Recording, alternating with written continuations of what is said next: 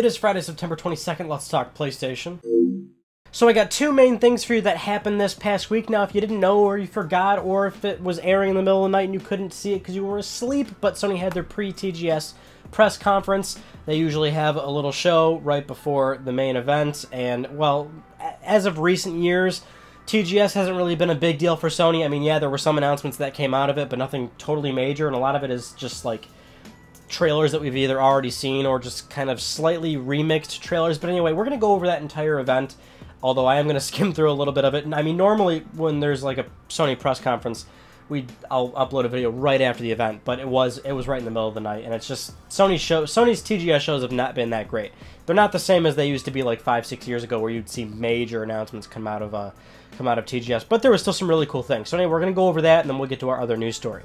But anyway, let's get right into it. So this is a really condensed version, by the way. I'm not going to go over every single announcement, but here we go. So they kick off the event with a sizzle reel of games. Very typical, right? This is about 3, 4, 5 minutes, who knows how long, but it's just a bunch of, you know, PlayStation games. Oh yeah, get excited for PlayStation, look at all this stuff we have.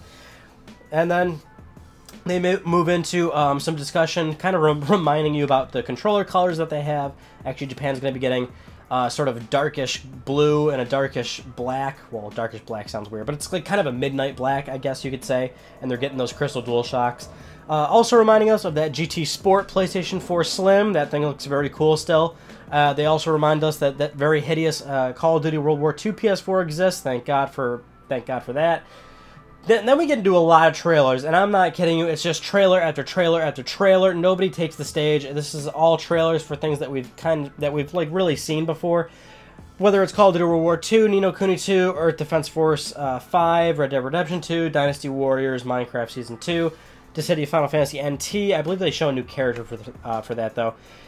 They did show a new trailer for Shadow of the Colossus on PS4. That game looks great. I'm certainly very excited for that. Also a trailer for Dragon's Crown PS4 Pro. Or Dragon's Crown Pro, they're calling it, for PS4. Kind of detailing how that you can transfer your save files around everything and whatnot. That's kind of cool. So one of the major announcements was Final Fantasy IX is revealed for PS4. And it's available right now, which is great. So one of those, hey, here's what we got, and it's available right now thing. So if you are a big fan of Final Fantasy IX, I implore you to go download that right now. There's also, so they did a few more trailers for some very Japanese-centric things, like Diabolic Lovers and Stella Stage. They move into an announcement for Mobile Suit Gundam Battle Operation 2. So if you're into that, you should be excited for that. Then they get into PlayStation VR stuff. So PlayStation VR actually had a pretty decent presence here.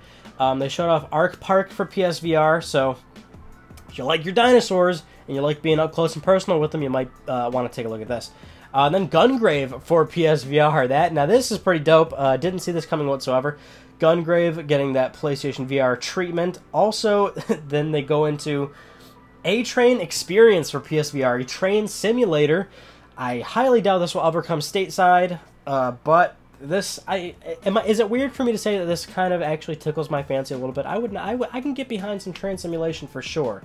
Then we get into Zone of the Enders for PlayStation VR. So if you're a Zone of the Enders fan, anything that even remotely is involved with this game, diehards love this. So I would be very intrigued to see how this turns out, but you can see the trailer right now, and certainly looks interesting.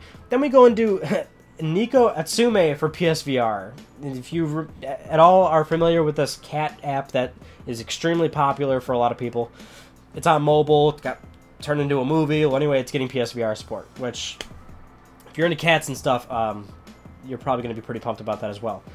Then we go into an announcement of PSVR expanding into video and music through PSN, and they kind of demoed this with Sony's Japan Studio getting a app coming, which kind of shows, like, they showed Gravity Rush 2, and it looks like this sort of theater mode where you can sit down and you can look to your left and there's Toru Inoue and you can like enjoy music and whatnot. I mean, it looks cool. Remains to be seen how useful or cool that will be. Then they go into an announcement for a newspaper app for PlayStation VR, talking about how you can get into this journalistic mindset and be in the field reading your news. Who knows how long that app will last before it gets its support cut off. Then Nico Nico gets VR support. I know people really like that application. want to get all your anime stuff. Then they get into a trailer for Hidden Agenda. This game looks really cool. Now, this was already shown before, but this game, I want to highlight this again. This is one of those PlayLink initiatives for Sony, where you actually play it with multiple people, and you play with smartphones. People vote to make decisions in this game. And it's by Supermassive, so if you are aware of Until Dawn, if you played Until Dawn, you know how awesome that game is. You should be aware of the fact that Hidden Agenda is by them, and this game looks very cool. And then Animax for PlayStation 4. This is another app. Anime 24/7. You know, that's pretty self-explanatory there. This is TGS after all, and people want their anime. Then some comic app for children is announced. I don't even know what the hell this was about. And then a lot more trailers. Just way more and more trailers left and right, one after another. They really kind of throw that down you for about 20 to 25 minutes. Then Capcom gets, for the remainder of the show, to talk about Monster Hunter World. Just detailing a little bit about the game, the collector's edition of the game. They actually showed off a special edition PlayStation 4 Pro for Monster Hunter World. This thing looks very cool. And I really feel for the people that are Monster Hunter fans, because this is going to be in Japan only.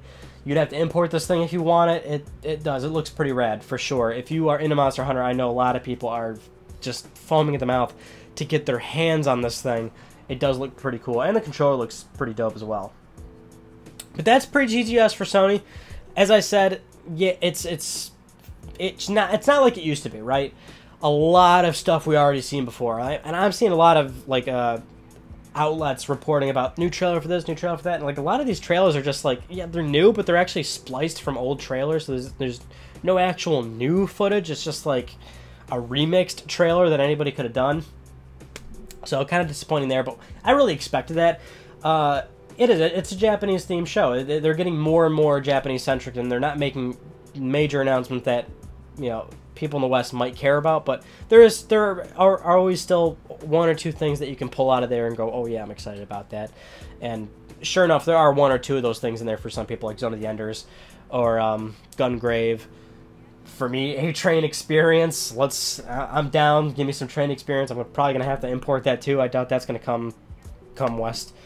The anime stuff is awesome. I mean, Earth Defense Force, things like that. If you're into these games, you like them, and you're probably already following this stuff. So for our last news story, you must have seen this. Very interesting indeed. So this past week, for a small amount of time, crossplay was enabled for the game Fortnite by Epic Games. This really did happen. PlayStation 4 players were playing with Xbox One players.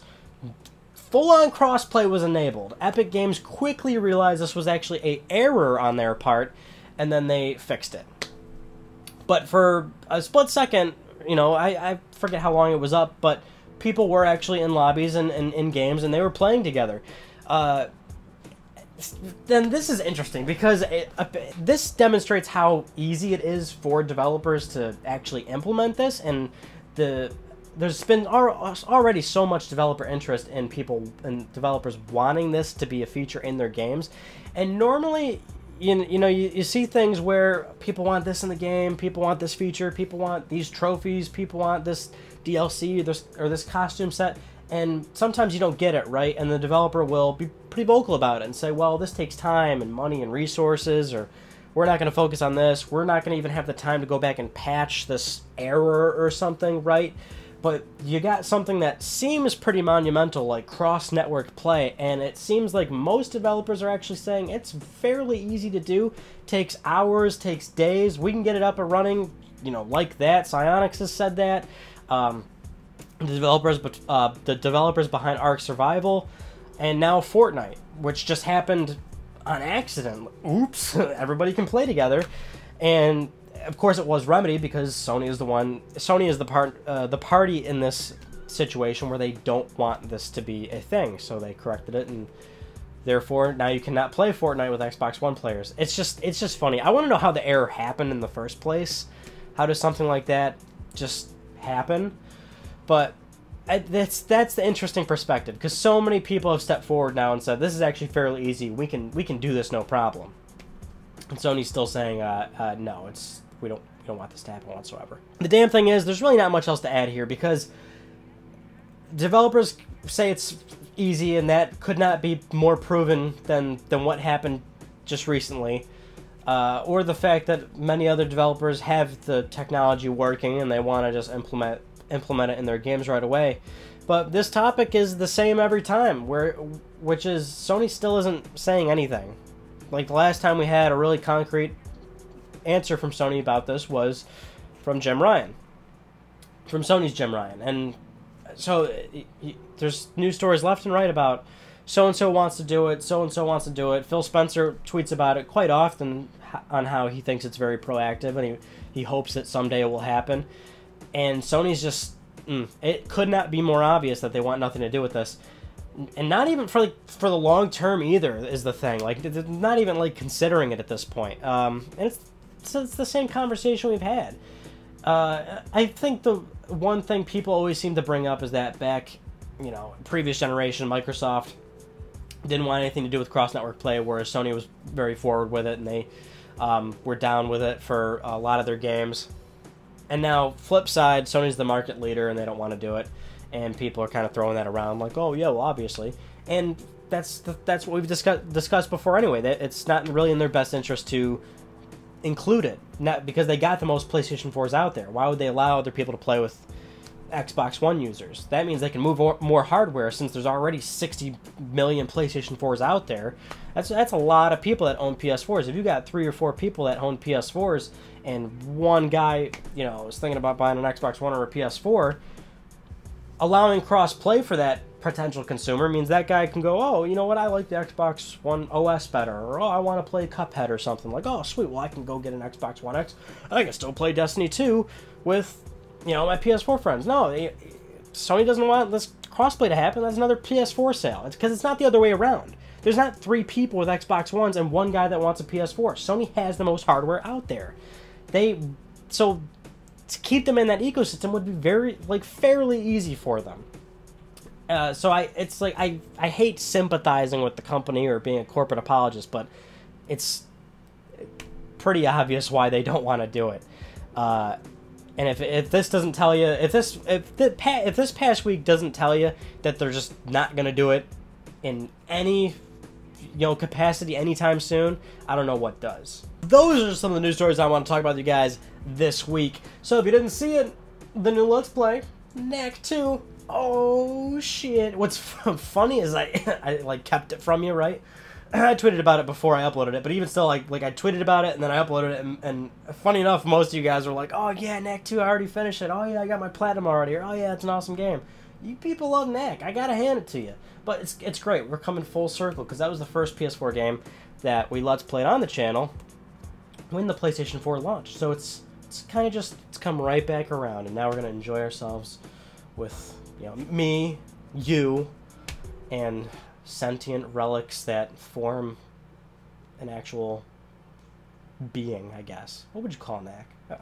It's weird to say person, but he is sentient floating relics. And unfortunately, as I look at my work schedule right now, don't have a day I can do the Jack and Daxter live stream next week, because I'm gonna tell you guys beforehand in an LTPS when I'll do that live stream, and I'll date it and and timestamp it directly for you if you guys want to catch do it with me, right? Because I'm gonna do the whole game, platinum it in one session. Still don't have a work day for that. I will let you know. But anyway, that concludes this week's episode of Let's Talk PlayStation. I'm Jarryd Howard. Thank you all so much for talking with me, and I will see you guys next Friday.